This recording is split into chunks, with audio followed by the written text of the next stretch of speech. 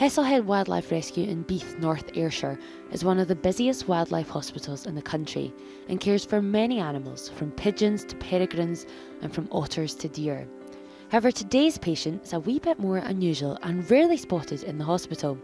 We're going to meet a wee baby badger cub. So today we've come back down to Hessilhead Wildlife Rescue in North Ayrshire to meet a very special patient indeed. Now, we don't normally see them, it's hard to see out in the wild, and we don't see them often here in the hospital, and you could probably guess what they are by the love that Hayley has for them.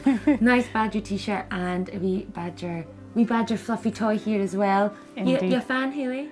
Yeah, a wee bit, you know. I like my foxes, but badgers, yeah, they pip the post. Badgers are winning, so all that's left to do, I think, is go and meet the baby badger. The badger cub was found abandoned outside its set, dehydrated and lonely, near the Lockerbie area. Thankfully, a member of the public spotted the wee cub in trouble and brought it to be cared for at Hessilhead.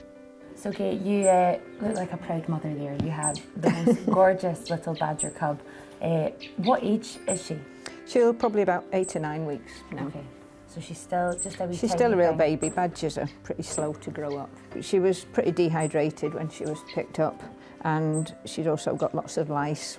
But she looks full of beans now, but as I presume you've seen an improvement in the last week and a half. Yes, for the first 2 or 3 days she really didn't want to do anything. She was quite lethargic and probably very exhausted. She'd had a pretty trying time for a couple of days. She didn't want to eat anything out of a dish. She didn't know about picking anything up off the ground at all. That was really something she hadn't come across. What had happened to the mum we'll probably never know. They've got a strong instinct to look after their cubs, and we've certainly seen that with the camera trapping that I've done and other folk have done as well. You always see mums tends to be about when the cubs are there. I think she's just keen to go and explore again. We'll let you get her back in or down so she can explore a bit have more, another little wander around. The set that I monitor as part of my work, we've found out that we've got 3 cubs this year. So the last few years we filmed the cubs in the set and we've had twins, and this year we've got triplets. A lot of places actually do badger watches, so you can sign up and